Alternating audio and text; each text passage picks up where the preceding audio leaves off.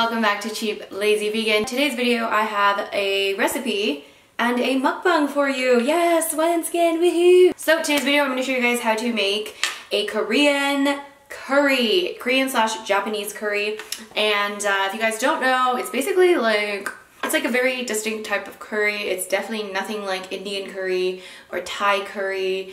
It's like, it's its own thing and it is delicious. Let me just see if I can get in closer. Can you still see this? Yes. So this is definitely one of the foods from my childhood. My mom made this very frequently for us and I love it so much. So this is the brand that I'm using. This is a Japanese brand from what it looks like.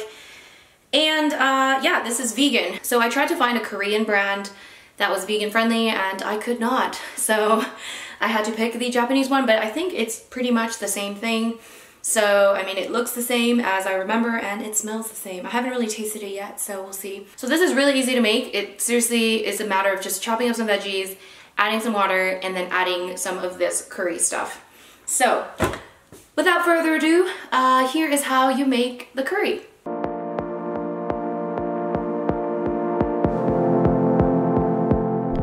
Alright guys, so this is a close-up of the brand that I'm using, and if you want to find this, you could probably find it at any Asian supermarket or in the Asian section of a big supermarket.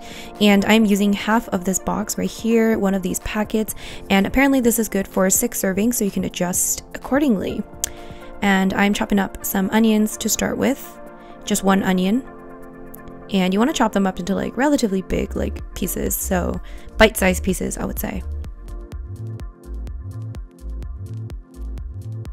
Other vegetable is the potato. So the common vegetable that I remember that we used are onions, potatoes, and carrots.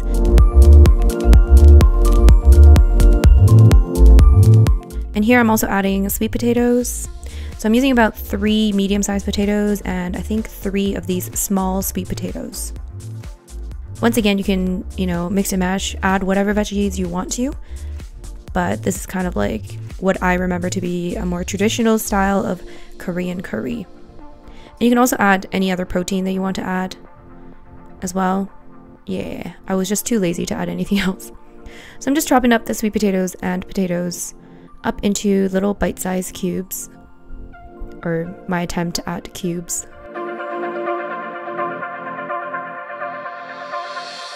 And I'm also chopping up some carrots. I'm not using too many carrots. These are carrots that were in our garden. So they're kind of like really sad little carrots. But if you're using like normal sized carrots, maybe you want to use like, I don't know, 3 or 4 carrots. Something like that.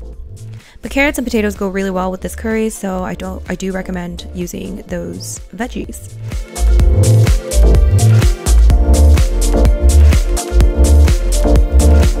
So then you have it all together in a big bowl, and I kept the onions separately because we're going to cook the onions first.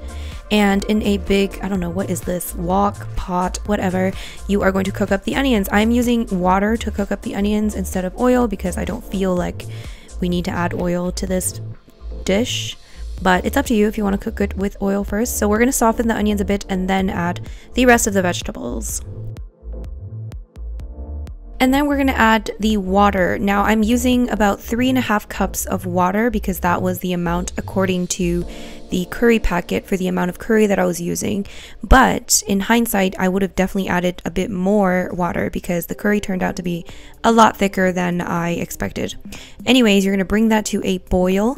And once it comes to a boil, you're going to cover this up. You're going to turn down the heat to a simmer. And then you're going to let it simmer for about 15 minutes or until the potatoes have softened completely. So now about 15 minutes later, I'm just going to take a fork and I'm just going to poke it into one of the potatoes, and it went in very smoothly, so I knew it was done. And at this point you can add the curry that I mentioned. So I'm adding that entire packet right there. And at first I just started off with half the packet because I wasn't sure, and then I ended up adding the rest of that little packet afterwards. So what you want to do is you want to add it and then you're going to break it apart, and it should melt pretty fast in the hot water.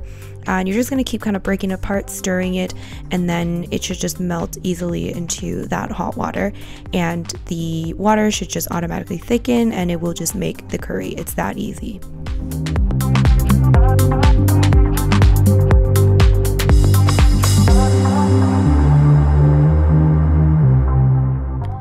So you're just gonna keep stirring and stirring for about 5 minutes until all of that curry packet has dissolved and it's turned into like a relatively thick curry. Now remember that this is gonna thicken even more over time, so even after you've cooked it, it's gonna thicken more. So if you want like a more liquidy curry, then you want to add more water at this stage.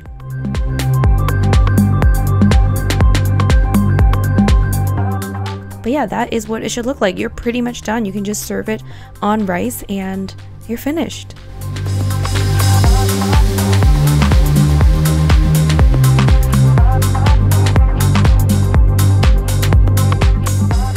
Alright guys, so now that you know how to make the curry, we're just going to dig right in. So I asked you guys on Instagram and on Snapchat to ask me some questions. And I think I got a lot more questions on Instagram, so let's start with that one. And yeah, I'm just gonna go right into this. So this curry, you're supposed to eat it with rice. Yeah, that's how you eat this curry. And this right here is a type of kimchi, and it's called kakdugi. Kakdugi, and it's basically like radish. Yeah, it's like radishes, but they're cut up into small pieces, and it's called kakdugi. So it's like so good with this curry. Like, this is probably my second favorite type of kimchi, and it's seriously so good with curry. I don't know what it is. It's better than regular kimchi with curry, I think. But I don't know. I mean, do you want to see a recipe for this? For this kakdugi? I'll have to ask my mama because she made this. So I'm just going to mix it all up together. This curry turned out to be a little bit thicker than I remember. You can definitely add more water. A lot of Korean curry is quite like liquidy, but this one's a bit thicker. Maybe that is the difference between Korean and Japanese curry. I don't know. Okay, I'm just going to dig in first and then I'll start with the questions.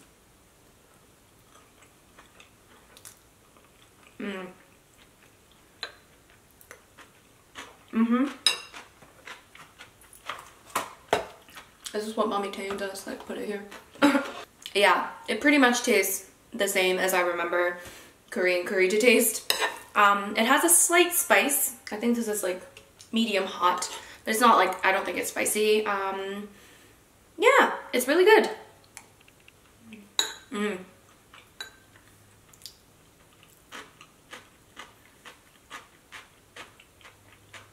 I think I would definitely like it to be a little bit more liquidy, but other than that, it is so good. All right, should I answer some questions? Okay, let's see here. First question. Do you think about getting married and having kids in the future? Love your videos. Hello from Greece. Oh, hello. And thank you. Do I think about having, yeah, I do. I think I want to get married and have kids. I don't know if I want my own children. Like, I'm thinking I want to maybe adopt kids or have my own, or a bit of both. I don't know. I don't really want to think too much about it, because then, like, if it doesn't happen, then you'll just be like, my life is a failure. But yeah, I do want to eventually get married. I don't know when.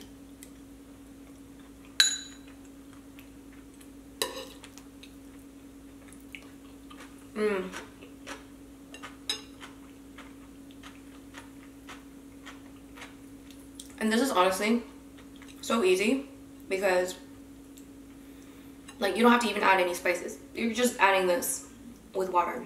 That's it. You literally cannot screw this up, okay? Next question. Hi, I was wondering how you find the amazing vegan restaurants you go to while you're abroad. Also, what is the biggest challenge of being vegan while traveling? Thank you for your question. I find vegan restaurants through Happy Cow, which is an app / website. And I also find some on TripAdvisor, and I just Google. You can also follow like Instagram accounts. Every time, if I see like a vegan restaurant on Instagram and I want to try it, I just like take a screenshot and then I can give it a try. But yeah, Happy Cow and TripAdvisor are great. And what was the second part of the question? What is the biggest challenge of being vegan while traveling? I think the biggest challenge is, well, this depends on where you are, right? So I think people's attitudes toward veganism might be different depending on where you go. So if you go somewhere where people don't understand veganism or they just don't get it, then I think it would be quite difficult, especially if you come from a place where people are a little bit more understanding of your dietary choices. So I have a feeling Asia would be a difficult place to be vegan.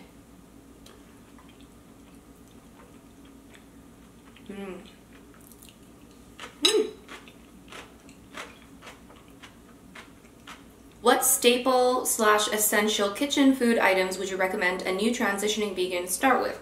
I have a video on like vegan grocery guide where I basically like show everyone like everything that I buy generally. But you need beans. I think beans, grains are super important to have in your kitchen all the time. Lentils, things like that. You want to get yourself a good amount of spices so that you can just like chuck that shit into like everything you're cooking. Pasta, of course, is great. You know, different types of sauces. A lot of sauces are vegan, so stock up on those things. Veggie stock cubes, those are, you know, pretty handy to have. Just, yeah, check out my grocery guide. Okay. Best vegan restaurant you have been to abroad? Oh, that is difficult. I've been to so many good ones. Like, I don't think like, there's one like specific one that I want to name. Oh my god, that's so hard. God, I don't know. There was one in Seattle called Plum Bistro. That was amazing. There's one in Lisbon that I went to that was quite memorable. And now I can't remember the name. Let me see if I can find it. Something like Buddha or something? No. Oh, it's called the Food Temple. I was close. Buddha Food Temple. That one was so good.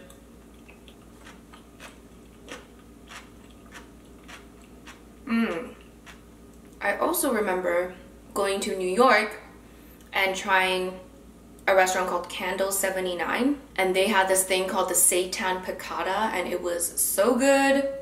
So that one was really memorable too. And there's so many other ones that I'm sure I will remember at some point, but right now I am drawing a blank. By the way, it's probably getting dark now, even though it's like 4:30, but Canada in the winter gets dark so fast. Next question, which are your favorite YouTubers that don't post vegan / food related content? Oh, good question. Oh my god, yeah, I've been watching quite a few different types of YouTubers lately. I've been watching this travel channel called Damon and Joe, and I'm like obsessed. Okay, these kids, they're like this girl and a guy. I think they're in their like early to mid 20s, and they basically like travel everywhere, and they just have this really infectious energy and very like kind of like I don't give a shit, like let's have fun, you know, that kind of attitude, and I just love it. And they're just really fun to watch, and yeah, I really recommend their channel for some positive, enlightening content. And they also speak like a million languages together. I don't even know how many languages they speak, but they speak like English and Portuguese and French and Spanish, I think. Yeah, and they do videos in like different languages, so it's like really cool what they do. Another channel that I like to watch lately, I've recently discovered his channel that I've been watching quite a few of his videos, and his name is Evan Edinger, I think. I don't know if I'm saying his name right.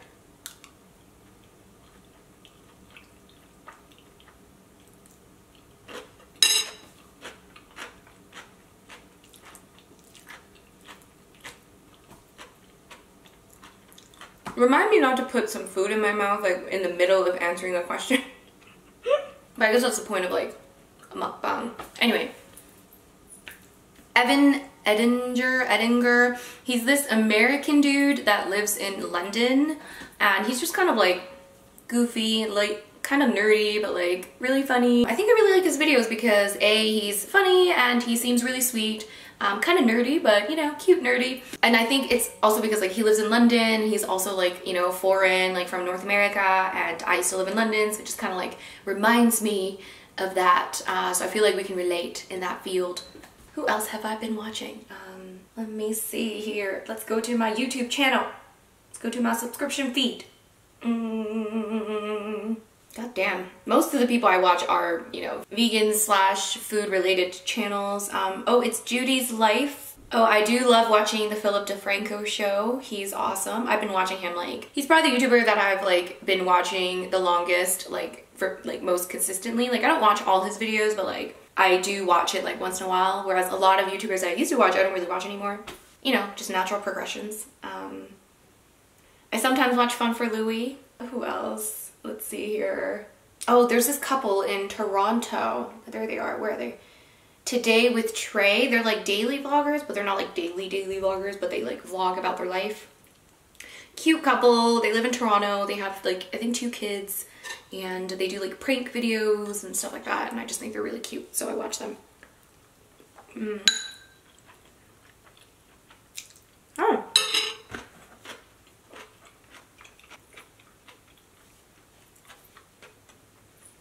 What are you most excited about professionally, and what are some of your goals for the future? I think I'm excited about, first of all, short term, I'm excited about releasing my ebook and getting that out there. It's very exciting for me because I feel like that's the exciting thing about social media and like internet, that people, like regular people, can just like put ourselves out there and like create things that we weren't really able to create before and like share with the world, you know? Like publishing an ebook, for example. I'm just doing everything myself, and it's just gonna be very like, you know, like me making it. Whereas like traditionally speaking, like that just isn't possible to like publish a book without going through a publisher and making sure that like the publisher likes it, and like going through all of those levels of bureaucracy. And nowadays, like, you don't need to do that, and that's so exciting for me. So yeah, the ebook, that's the short term. I'm very excited about that. I'm almost done it. Almost. I think I need just like literally 1 or 2 more weeks, and then I will be finished, hopefully. I want to get it out before Christmas. So yeah. You know, I'm just excited about where this channel will take me. I'm excited about what I can do within the vegan space. I'm so happy that I'm able to do this as a job. I mean, that's crazy, talking about veganism and talking about food and eating food in front of the camera and showing people recipes and like just, you know, creating content, making videos for a living is just so much more fun. I'm excited to, you know, network more, meet more people within this space, and do bigger things as well. So yeah, right now I'm just taking it one step at a time, but I am excited about what the future is. Oh my god, do I look weird? Sorry, I got the Mulan hair thing going on. I was gonna do my hair, I was gonna like do eye makeup and stuff, and I was like, ain't nobody got time for that. Like, it is getting dark, so I'm like, fuck this, I'm just gonna sit down and film this. Oh, should we do like a Snapchat question, even though I don't have that many questions on Snapchat? Okay. Sorry, I think I seriously accidentally opened a couple, and then I like pressed repeat, but then now I can't replay it. I don't understand Snapchat, people. Okay, so let's see. Oh god. My question is, if you could travel anywhere in the world right now, where would you be? Okay, so that's from Snapchat. Oh god damn. Oh, that's a good question. Honestly, like if I wanted to travel somewhere new, like anywhere, like no boundaries, I would probably say I would want to go to the Serengeti in Africa. I want to see the animals in the wild. Like I've been wanting to do that for so long, but it's really expensive. It's like a really expensive trip. Like you have to go on a tour and like, yeah. And I've never been to Africa, so I would love, love, love to go there. Like if no other boundaries, didn't have to worry about financials, definitely there. Realistically speaking, I would love to go to South America. I've been wanting to go to Machu Picchu for so long. Ooh, burping. I also would love to go back to London for a bit. I do miss it, guys. I miss it. I miss London. It's like, it was my second home, you know? Hi, so I was wondering what were your thoughts about horse riding, because I know that's a big debate in the vegan world, and I just wanted to know what you think about it. Okay, thank you for your question. She asked, what are my thoughts on horseback riding? Look, I'm not an expert in this field. I don't know enough about horses and about what horseback riding does to horses. You know, I don't know if it's a matter of they naturally allow you to ride them, and they naturally, kind of like dogs naturally just want to be around humans and like, you know, want to be like a man's best friend. I don't know if that's the way it is for horses. I'm obviously against like horse racing and things like that. That's for sure, like just no. I don't know. I'm against like carriages, anything to do with like just kind of like making these horses like work. Like I said, I don't know enough details about horseback riding to really have an opinion on it. But I would love to know, what are your opinions? That is a very good question. I would really like to know what people's thoughts are. If you guys want to give me more information, I am happy to read that. I don't participate in horseback riding. I don't ever intend on doing it, so I guess I haven't done my research on it. But I would love to know your thoughts on that as well. Thank you for your question. I'm gonna have a bite.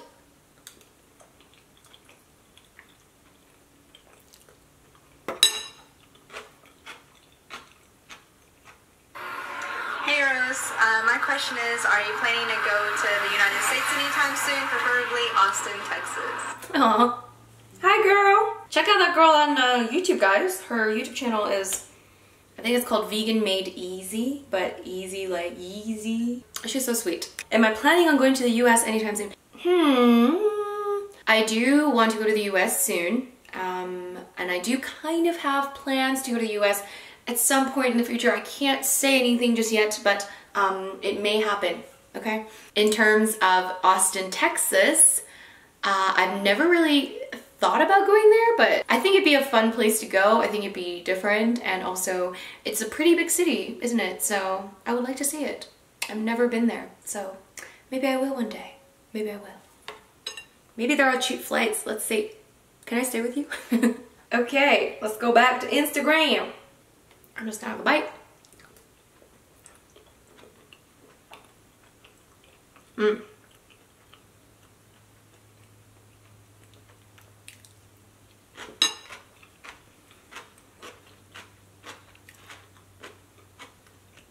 Women's celebrity crush? I don't really have like a celebrity crush. A woman celebrity crush. I love Kate Winslet. I love Meryl Streep. Does that count? I love Jennifer Aniston. She just seems like a really nice person, you know? You know when somebody just seems really down to earth, just really, really nice and just like genuinely good person? Like she just seems like that. Apparently I like the older generation because I don't know who else to crush on. I don't really like idolize celebrities or anything, at least not anymore, so. How do you get your tofu to taste good? I always find mine tastes too much like soy, even though I try to use sauce and stuff. Well, first of all, like, maybe you just don't like tofu. I don't know, because I just personally love tofu. Like, I can eat it, like, on its own. Like, I don't really need any sauce whatsoever. I can just literally just fry it up, put some salt on it, and just eat it like that. Or I can even just eat it raw with some kimchi, and I just love it. So, it could be the chance that you just don't like tofu. And that's fine. You don't have to like tofu as a vegan. Like, that's not the only thing you can have as a vegan. I think if you fry it, like, well, you can deep fry it, but that might get rid of the health benefits. But you can also shallow fry it. Is it called shallow frying? Anyway, you can shallow fry it. You can just cut it, when you cut it up into really thin pieces, like not super thin, but like maybe like, I don't know, 1 centimeter or like half an inch, something like that. If you cut it up into thinner pieces and then you like fry it with a little bit of oil, I find that it's like a lot crispier, and it probably won't taste as like tofu, like, I don't know. And then you can also marinate stuff with like really, really strong sauces. It depends on what sauces you're using. You know, some sauces are really strong. So if you use strong, like really spicy, like Asian style sauces, then you might be able to mask the taste. But yeah, I just love the taste of tofu in general, so you're probably asking the wrong person.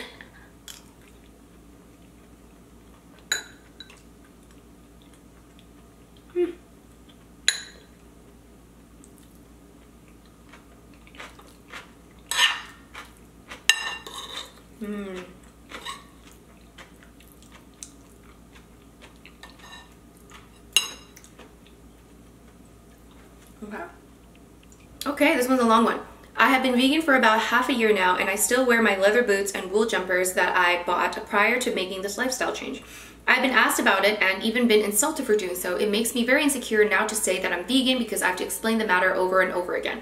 The thing is, though, that I can't afford to replace a lot of clothes just like that. I know I shouldn't care what others think so much, but it does affect me a lot since going vegan. What do you think? Is it okay to still call myself a vegan even though by definition it wouldn't fit? Because since going vegan, I haven't bought any clothes or foods that contain animal products. My short answer is yes, you can call yourself a vegan. The people that are insulting you don't fucking know what they're talking about, okay? Because they don't understand what it means to be vegan. Like, sure, like technically by you wearing leather or wearing fur or whatever it is that you're wearing, like technically you may not be a vegan, but like it's not about technicality here. Like it's about, you know, what like you're doing, what you're actually doing, like now onwards. It doesn't make sense to throw things away. I know some people do and some vegans do. Maybe they give it out to charity, I don't know. But if you already own something, then the damage is unfortunately already done. And as long as you're not buying any of that in the future, you can call yourself a vegan. It's all about supply and demand, and you've already, like, this is like done deal. Like you've already bought it. It doesn't make sense to be wasteful. So there's nothing wrong with wearing those things. Just say like, look, I don't buy it anymore. So yeah, I can call myself a vegan, because like that's what most vegans do anyway. So you're not the only one, girl. You are not the only one. A lot of vegans do exactly what you're doing, and it makes a lot more sense. Throwing things away, I just feel like it's just a matter of like, you know, your own preference. You do not have to replace everything. Like that's just wasteful, like I said, and that creates different problems. You know, it's a wasteful issue. Like we have enough waste as it is. You don't need to waste more things. Just use what you already have and just don't buy it in the future, and that is all there is to it. So yes, girl, you are vegan.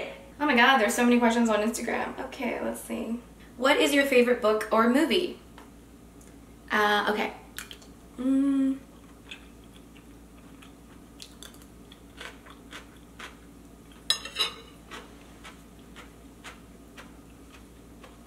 I don't really have a favorite book.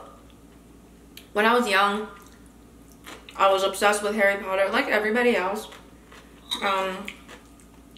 Lately, I've been trying to read more and do more of that.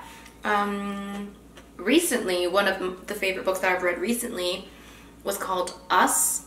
Really good story, just awesome book. I recommend it. It's called Us. It's about like love and family and relationships and past and future and just like so many different things. I really recommend Us. But yeah, I mean, I've read quite a few like really good books, but I wouldn't be able to like pinpoint one and say like, that's my favorite book. One day, hopefully. I just need to read more. Favorite movie is Titanic! Yay! I know, kind of cliche, but I love Titanic so much. I love everything about Titanic. I watched that movie so many different times. I just think it's a beautiful movie, so well made. I love just everything about it, everything about Titanic. Plus that was when Leonardo DiCaprio looked so hot.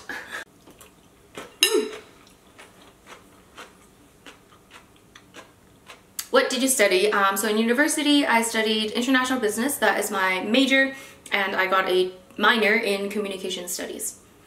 What is your favorite alcoholic drink? I like my red wine. Red wine is probably my favorite.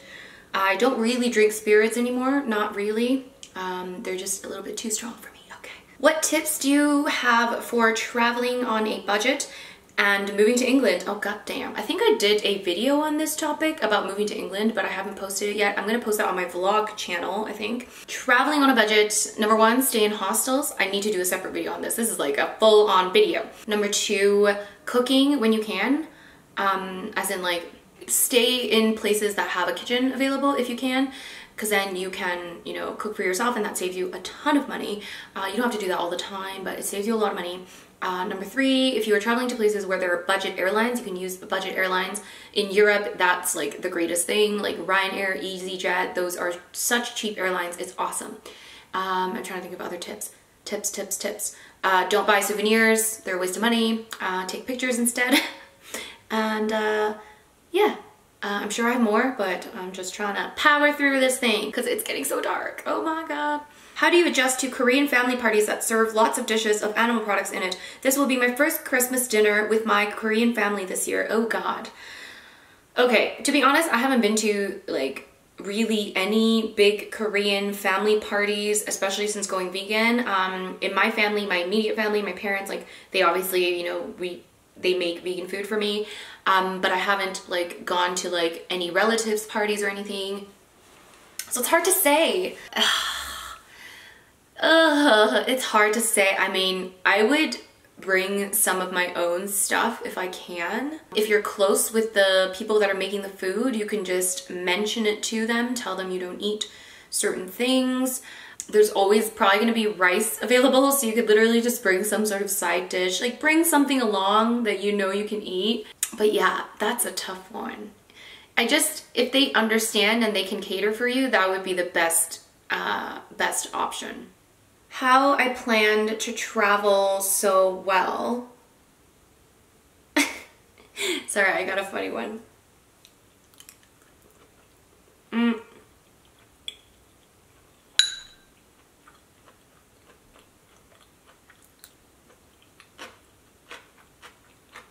So she needs to know like how I planned my travels. I don't know. I've done this many times. I've done travel planning quite a few times. There's a few websites I use. I use Skyscanner for flights and stuff because that shows like cheap flights. I also use Hostel World, Hostel Bookers. Those are good for hostels, obviously. I also use a website called Go Euro if I'm traveling in Europe. GoEuro.com, I think. And that's like, you can actually search like how to go from this city to this city, and it shows like the different forms of transportation, and it shows like what's cheaper, like things like that. So it's really good if you're trying to decide like, do I want to take the train or do I want to take a flight or something like that. I use this Excel spreadsheet. You know, if I'm going on like a big trip, I use an Excel spreadsheet and I like write down, you know, like from this day to this day, I'm going to this place. From this day to this day, I'm going to this place, and then I write down like if I book the accommodation or not, that kind of stuff. That really helps keep you organized. Another thing you could do is you can like actually look at a map, you know, especially if you're going to Europe. Like that's what I did a lot. I had to like keep looking at maps to like plan out like how I wanted to, you know, travel. And yeah, I mean, that's it. I hope that answered your question. What app/program do you use to edit your videos? Do you use a stand when filming your cooking? I use a program, an editing software called Adobe Premiere Pro. In the beginning, I used iMovie for a long time. If you are starting out, I would advise just using whatever program that comes with your computer. iMovie is pretty damn good. I used it for a long time, but then I upgraded to Adobe Premiere Pro. I use a tripod when I film my videos. Currently I'm using a tripod at the moment, and I use a tripod when I cook, when I do my cooking videos. I can't speak.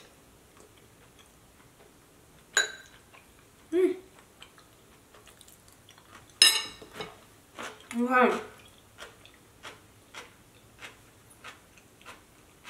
Last question. Will you be filming more Korean recipes in the future? The ones so far are amazing. Aw. Definitely is my answer. I definitely will be filming more Korean recipes in the future. For sure. For shizzle. And I still don't know how to get the questions back on Snapchat. Great! Sorry if I missed your question. I suck at this.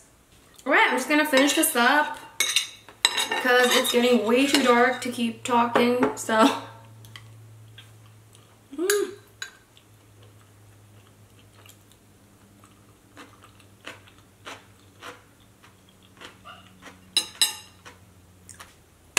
Alright guys, so that is it. Thank you so much for watching. I really hope you guys try this recipe out. It is so good and it's so easy to make. I hope you find this. You can find this in probably a Korean or Asian supermarket, or a Japanese supermarket, probably more likely Japanese. But they should be pretty easy to find, actually. I think I've seen this around quite a few times. So yeah, try this out. It's so good.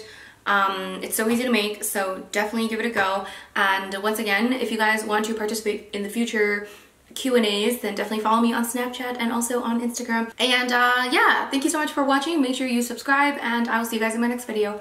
Bye!